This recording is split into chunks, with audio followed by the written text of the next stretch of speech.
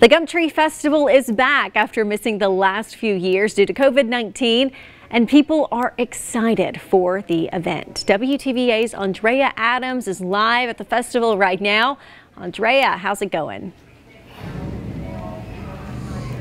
Alyssa, the Gumtree Festival is underway and they have everything out here. Anything from paintings to jewelry, food trucks, and even funnel cakes. It's a great opportunity to come out and get those last-minute Mother's Day gifts if you need them. The 50th annual Gumtree Festival started Friday and will run through Saturday. The Fine Arts Festival brings hundreds of people to Tupelo to celebrate the visual and performing arts. It also allows people to interact with artists while purchasing fine works of art. This is actually my first multi-day festival. Maggie's a pro at this, and she's been doing it for a while.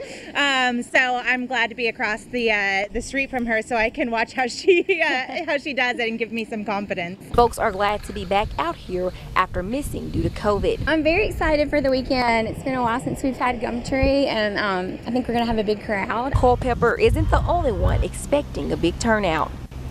I'm so excited. We are thrilled about the revamp with the wine festival intermixed with it also, and I think we're going to have a great crowd.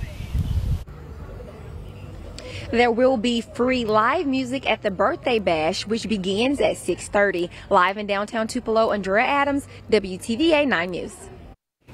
And to help you plan ahead, you need to be aware of some road closures. Even if you don't plan on going to the festival, roads in downtown are closed off. The areas you see highlighted in pink, that's where activities are happening during the Gumtree Festival. Broadway, Jefferson, Court, and Spring Street will all be closed.